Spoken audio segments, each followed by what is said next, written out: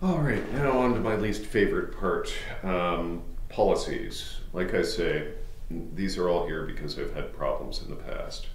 The first one that I engage with is plagiarism, and I just quote with a footnote to the policies and procedures manual. This is the student handbook. You're responsible for this anyway. Given that this is a writing intensive course, and given that you're going to perhaps be frightened and confused about this material, it's very tempting given one, this is an online course, and two, given all of the junk on the internet, that you might be tempted. I understand that. Don't do it, because it's theft. It's theft of others' intellectual property if you cut, paste, and present it as your own. Right? Don't do it. Sanctions can be severe. Plagiarizing the work of others. Plagiarism is using someone else's work or ideas without giving that person credit. By doing this, a student is, in effect, claiming credit for someone else's thinking. Whether the student has read or heard the information used, the student must document the source of that information. When dealing with written sources, a clear distinction should be made between quotations, which reproduce the information from the source word for word within quotation marks, and paraphrases, which digest the source of information and produce it in the student's own words. Both direct quotations and paraphrases must be documented. Even if a student rephrases, condenses, or selects from another person's work, the ideas are still the other person's, and failure to give credit constitutes misrepresentation of the student's actual work and plagiarism of another's ideas. Buying a paper, using information from the web or internet without attribution and handing it in as one's own work is plagiarism. Now, Oakland University is very serious about their plagiarism policies. The way my contract is laid out, I am considered to be an adequate judge of your understanding and facility with this material. That's how I'm able to grade your material. But in terms of authorship, they do not consider me the final arbitrator in terms of who authored the work. So my contract stipulates that if I suspect, if there's any reason to think that this work is not yours, I have to pass it on to the Dean of Students' office, or I'm fired, and I need this job. I have twin girls who are 3, and I need to earn money. So that's just what my contract says, right? So if there's a case of plagiarism, this is just what happens, right? To help you with your cost-benefit analysis, I've instituted a zero-tolerance policy on plagiarism in this course. Like I say, my contract says I just have to pass it on to the Dean of Students' office for an academic review board. Expulsion from the university is possible in this procedure. And my course policy is that if there is a case of plagiarism, you fail the course. You just, so, man, don't do it. Don't do it. It doesn't make any sense. You see, I need to see what you take of this material, right? What your understanding is. I need you to provide an analysis of it. And if you give me somebody else's work as your own, I don't know. I can't do my job. I can't assess what you've understood of this material, right? So and it's an ethics course, right? So this form of theft is a really big deal. This is the cardinal academic sin, right? So don't do it. So a lot of you are probably nervous at this point, saying, "Oh, plagiarism. It's a new word. I don't even know what is plagiarism. What do I have to reference? What don't I have to reference?" That sort of thing. 99% of the problems with plagiarism that I've experienced, there are many over the past many years of teaching, 90% of them could have been handled with a footnote, right? Oakland University has a big honkin' library. That's all reference material, right? I make you buy a whole pile of books here. This is all reference material, right? We're going to talk about this material, which involves quoting it sometimes. Aristotle claims. Where does Aristotle claim that? It's in Aristotle. Here's where you find it, right? It's also perfectly acceptable, though not within the bounds of the course, to go and read an analysis of this material somewhere else, right? And comment on the fact that this is somebody else's analysis of the material. I wrote a dissertation.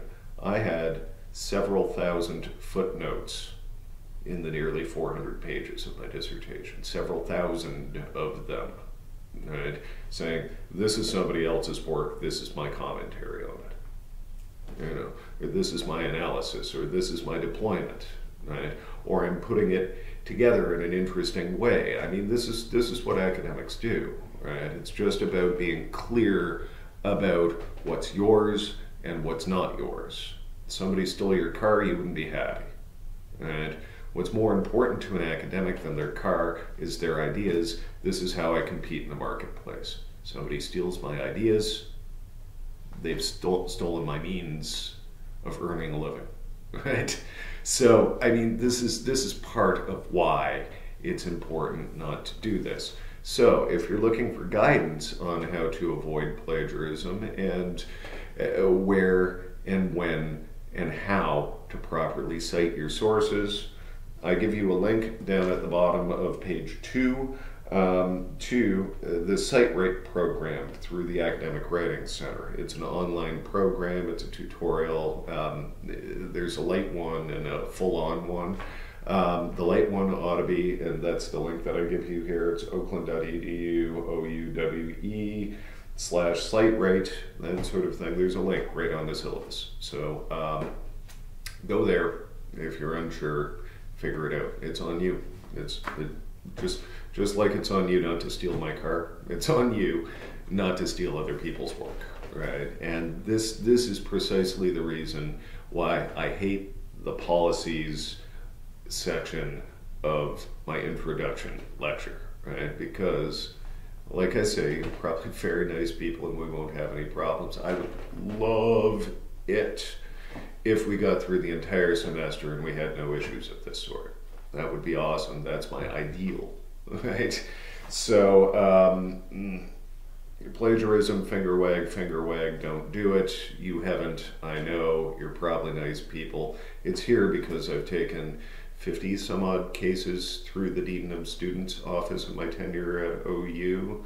It's something that comes up, right? So now I can point to a policy and point out that I said don't do it when you did it, right? But don't do it, we won't have any problems, right?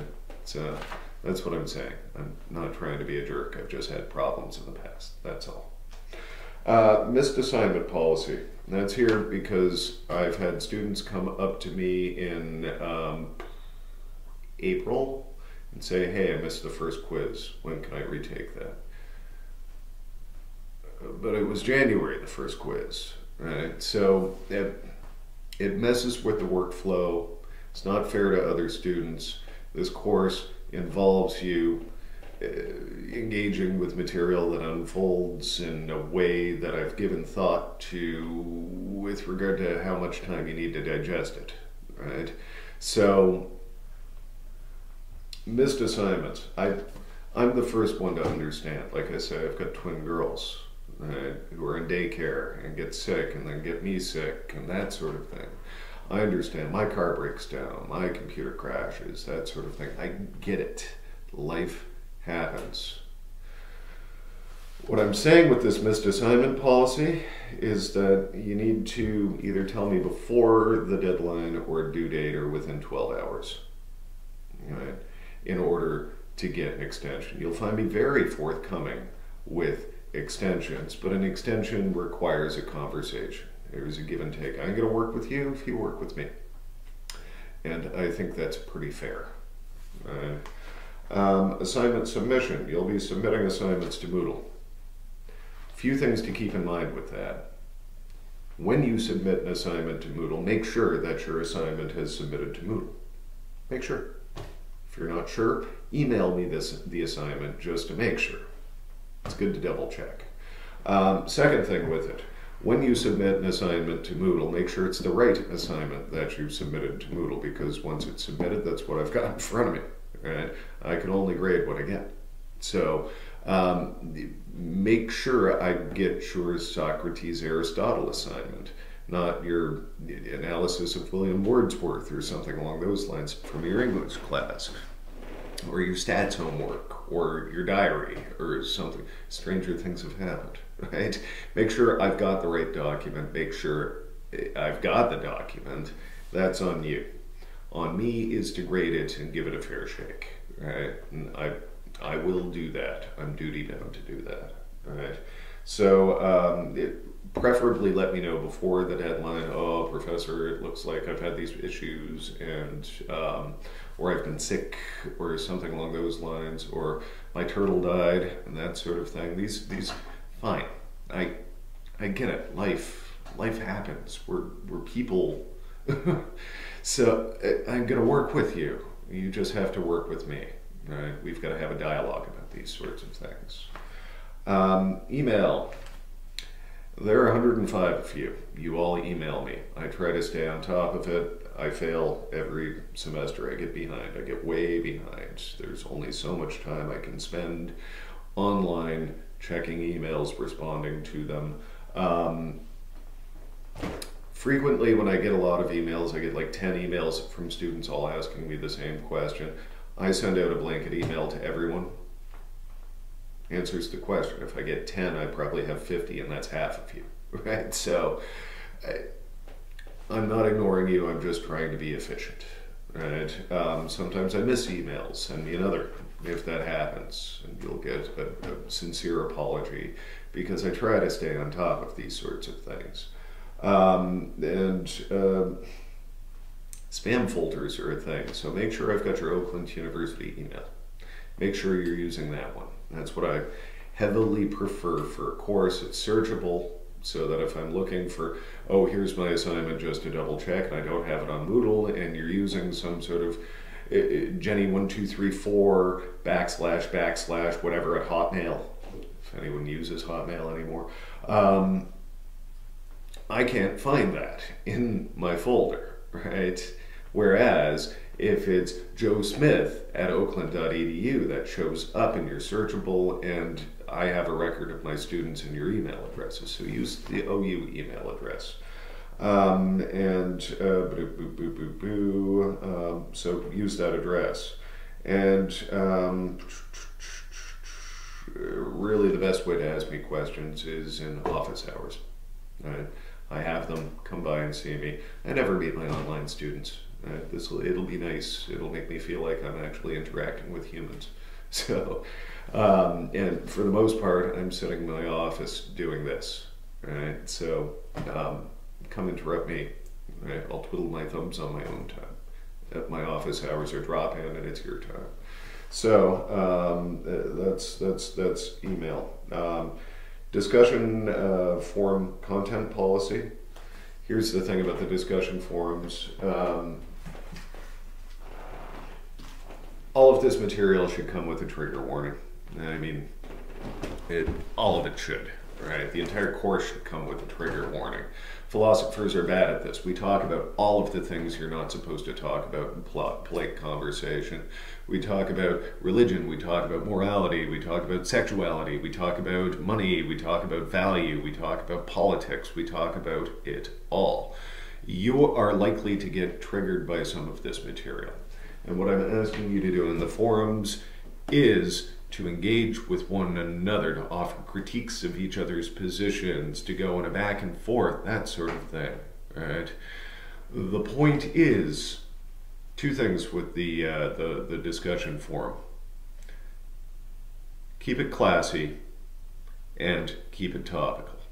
There are two ways people are going to screw up if they're going to screw up the forums. Well, three, really. Not doing them is the third way, but nonetheless, right, there's an easy way to handle that. I give you a 0 and we both move on with our lives. But, right, the other two ways, which are if you're engaging earnestly in the forums and you get into a heated debate with somebody, do not attack that person. If I see anything like a personal attack or a slur or a derogatory remark, I remove the post and issue some sort of penalty.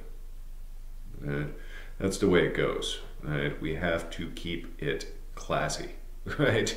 This is an academic resource, and keep in mind that the person you're debating about the material, and keep it about the material, not about the person you're debating. No ad hominem attacks.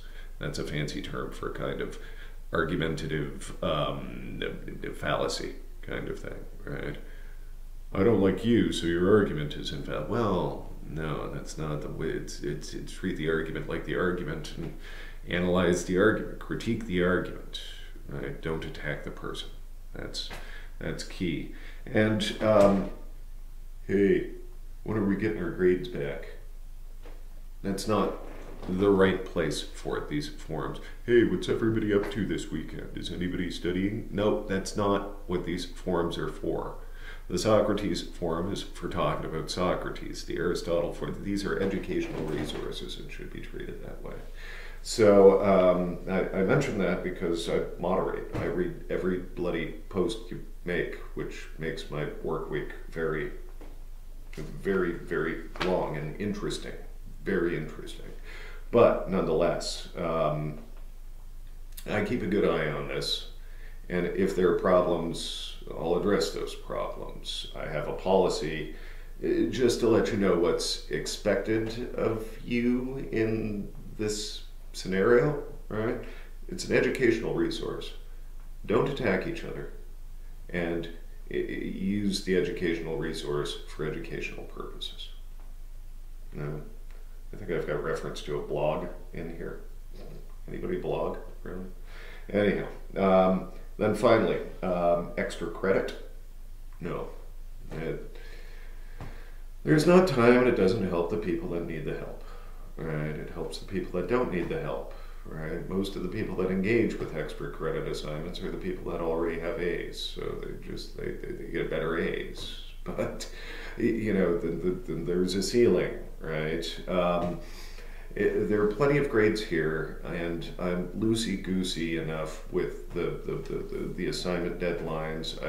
I give you the questions for the exam 9 days before the exam is due, so you've got your notes, you've got your questions, you've got the web, you've got each other, you've got me. You've got every resource to succeed. And mobilize those resources that are in front of you. Extra credit, I just don't have the time in my work week to manage extra credit. So there will be no extra credit assignments in this course. And finally, on the very last page of this syllabus, this is something you are not used to. When I submit now letter grades. I used to have to convert to 4-point grades, but now it's letter grades to the Office of the Registrar. This is my percentage point to letter grade conversion. I'll pause, let that sink in a little bit. The A range goes from 80 all the way up to 100. If you're in the 70 range, you've got some sort of B. If you're in the 60s range, you've got some sort of C. If you're in the 50s, you've got a D, and anything less than 50 is no credit. So that's the way it comes out. That's just so you don't freak out. You'll see numbers coming at you in this course. Keep that in mind and just don't freak out, right? So if you've got like a 60 some odd, why am I failing? You're not failing. You've got to see something, right? That sort of thing. And all the Office of the Registrar ever sees from me is the letter grade. So if you've got an A, you've got an A. Even though it's an 80%, that's not a B, that's an A. Right? So that's where we're going there. Now that might give you the impression that I'm an easy professor. It's accordingly harder to get into the 80% range.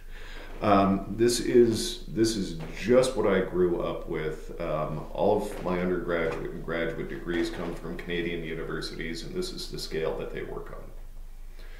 sort of arbitrary to assign letters to numbers and that sort of thing. But with regard to the percentage point to letter grade conversion, I get to set it myself here at OU, right? That's what it is. That's what it is, right? You still get a letter grade at the end of the thing, and that letter grade reflects the work that you've put into the course. So, that's all I got on this welcome video.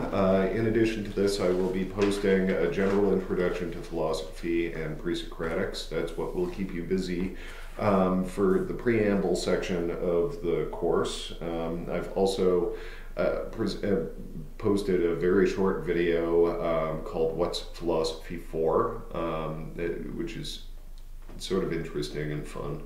Given that this is most people's first philosophy class, that's what we're doing. So today is the 3rd. This week and next, you should screen those videos, right? Maybe start some of your reading, get your books, read over the syllabus, email me with any sorts of questions that you might have, that sort of thing, and we will start the content of the course. It will pop up for your viewing pleasure on the 13th.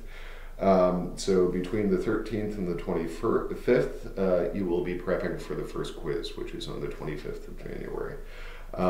So I know that's sort of a slow start to the class. I'm trying to lay this class out so that it occurs at the same rate as my on-campus class, and I don't see them until Wednesday. If you have any questions about this, please email me or feel free to stop by my office hours every Wednesday, but Wednesday the 9th from 5:15 till 6. I teach right after. I'm typically there early, so stop by, come say hi. I look forward to having interesting discussions with you this semester, and have good days, one for each of you.